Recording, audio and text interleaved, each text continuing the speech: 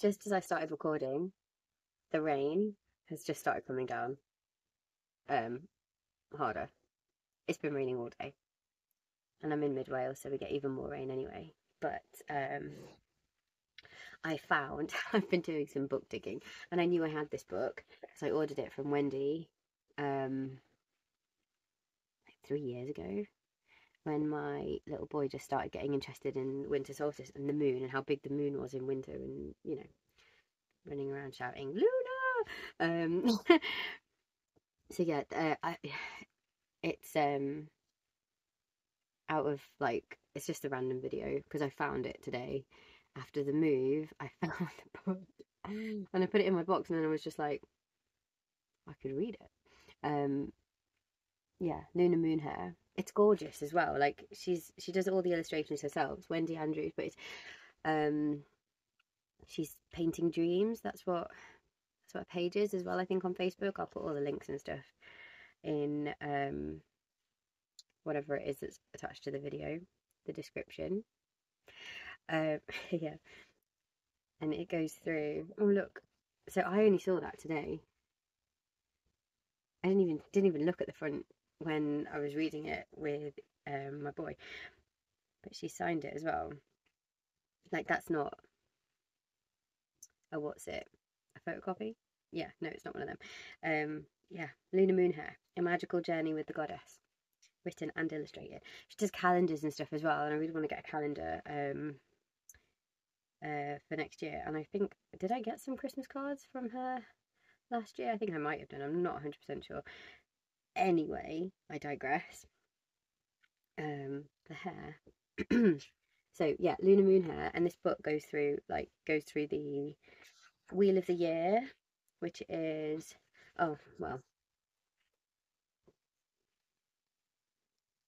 in like pagan tradition. I think it's following the seasons as well. It's just the natural way of living. Um, there's a story with no beginning or no end, because you can literally just pick up the book, go to a season, which is what I'm going to do today, and read from it there. I'm not going to read through the whole thing. Spoilers. No. um, The magical journey of Luna Moon Hare is a story with no beginning or end. In this story, Luna Moon Hare represents the life force of the turning seasons. She carries the crown for the Holly and Oak Kings until it is their turn to reign, and in doing so, she holds the continuity of life. How gorgeous is that? As she travels her cyclic path, cyclic or cyclic? I'd normally say cyclical. If anyone wants to help me out with that pronunciation, be my guest. As she travels her cyclic path, she encounters ancient archetypes, mythical creatures, totem animals, and fairies as the goddess guides Luna on her way. Amazing. Okay, Hare's song. I like the font as well. I don't know if you can see that properly. Kinda. Yeah. Let me just see if my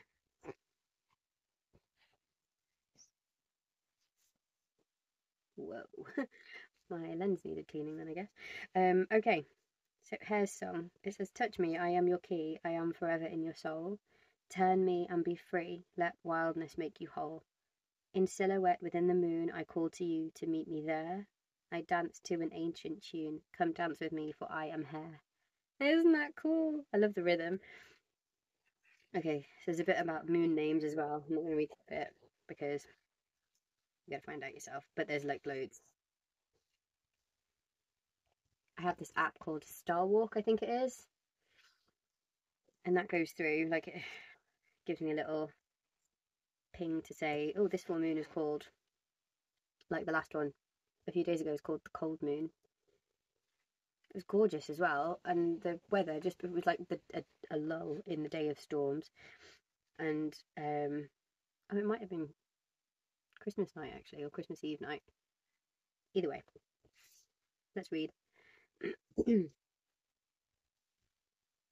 That's for the, you can see the ring light reflection. There you go. Get my face out of it. Winter solstice or Yule. Also, Apologies for my voice. I'm at the tail end of the worst virus I've had in years. um, yeah. Anyway, I keep looking at the pictures. Look at that hair with the little spirals as well. Yeah, I need to. I don't know if you can see that properly. So gorgeous. Right, winter solstice, Yule. Once upon a winter solstice night, the icy cold moon is shining in a young hare's eye. This is now, and this was then, and this is Lunar Moon Hare. She has travelled above, below, and beyond, and watched quietly as the earth fell asleep. The frost moon has waxed and waned. Luna has been happy to see the crows watching over her as she travelled. Now she is cold, and she snuggles low into her form. She tries to sleep, but there is something in the air this night. An owl hoots as it flies over her head. A breeze spirals around, charging her with a sense of urgency. It is time.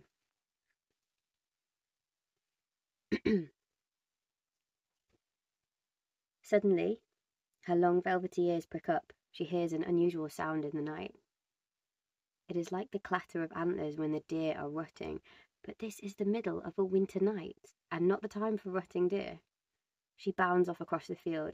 There, at the edge of the woods, she sees something glowing. She approaches quietly and cautiously, her body alert, her eyes wide. The glow is a circle of light, and in the middle of that circle, two men are fighting. It is the Holly King and the Oak King. As they fight, Luna sees how alike they are. They are the same, but somehow different. Clattering and crashing, they fight with staves. They yell and groan. There are splashes of sweat and blood. The two men are not well matched. The Holly King, with his holly crown and cloak, is staggering and gasping for breath. One final blow and he is thrown to the ground. His crown falls from his head. Luna's eyes fill with tears. She creeps a little closer to the dying king. He looks into the moon reflected in her eye. His strained, hoarse voice calls to eternity reflected there. It is my time to go, and where I go, I will have no need of my crown. But I will return. When the wheel has turned halfway round and the longest day is come, I will be back to wear my crown and chase away the sun. The king painfully reaches out for his holly crown and pushes it along the ground towards Luna.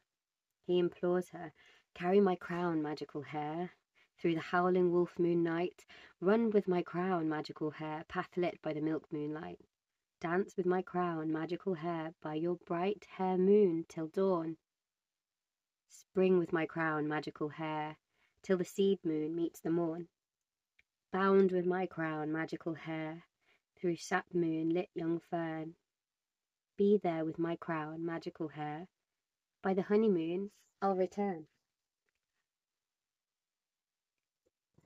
So gorgeous. A long strained sigh leaves his lips and the Holly King dies. Silence holds the air still. Nothing stirs. And in that silence, Luna has a strange feeling that she has been here before. Suddenly, from all around, a great cry goes up that shatters her thoughts. The Holly King is dead. The Oak King reigns once more. Hooray! Luna looks around and realizes that the circle of light is in fact a fairy ring. Gathered there are many fairy folk shining in the darkness. They are all in festive spirit. Several begin playing musical instruments. Some are dancing and some singing. Luna watches, completely overwhelmed. Her eyes are so blurred by tears that she has not noticed that the fairies have taken the Oak King's crown and placed it on his head.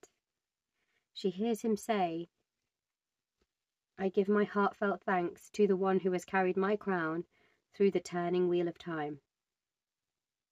Another cheer fills the air. She gazes into space, filled with sorrow at the death of the Holly King. Don't be sad, says a friendly voice. It was one of the fairies. Listen, my friend. The Oak King has won the battle this night. He will reign as the days get longer and the nights grow shorter. He is the king of light and growth. But do not fear, the Holly King will return. Each has their time. From light into dark, from death into life, no end and no start, and the wheel keeps turning. She pulls the holly crown to her and pushes her head and front legs through it so that it sits around her middle. The holly is prickly, but her thick, lush fur protects her. Another of the shining beings comes over to Luna. He bows to her and says, I honour you, Lady Hare. Ma'am, for you are the one who carries the crown for the absent king. We know that what is not is as important as what is. As you journey, the world changes, for it is your journeying that changes the world. But always remember this. He pauses and looks intently at Luna. One is all and all is one, and you are never alone. The festivities continue on until the night grows tired and a stillness falls upon the earth. In the dark sky, Arianrhod appears. She is the keeper of the circling silver wheel of stars. She pulls back her diamond-studded deep blue veil to reveal the pink light of the Yule dawn. Her gentle voice fills Luna's long ears. The longest night is done. The sun is born and the wheel turns. She stretches out her arm and it makes a path to forever. Very good. There you go.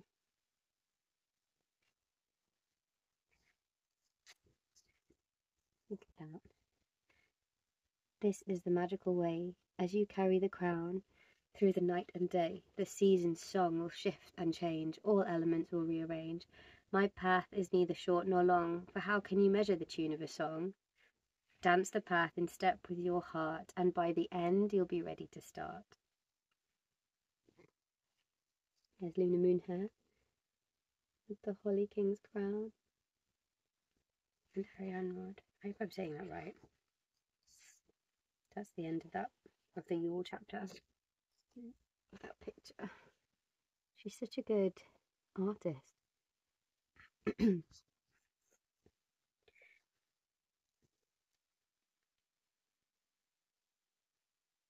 Yeah, it's really cool. If my pronunciations were wrong, someone let me know. I'm still learning. Yeah. This is definitely the time of year to sit and be warm and cozy and reflective.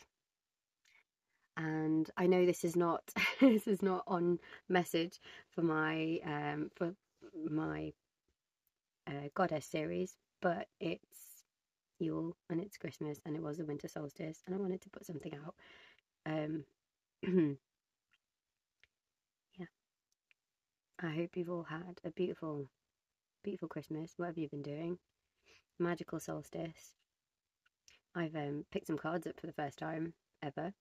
That was really interesting, really fun. And if there are any other books, I've got another book called The Shortest Day, which I did have. I'll try and read that soon as well. But I am still working on my goddess series. It's happening. It's coming together. It's nice. Yeah, I hope you all enjoy the rest of this season. Have a beautiful few last days of the year and go into the new year with joy.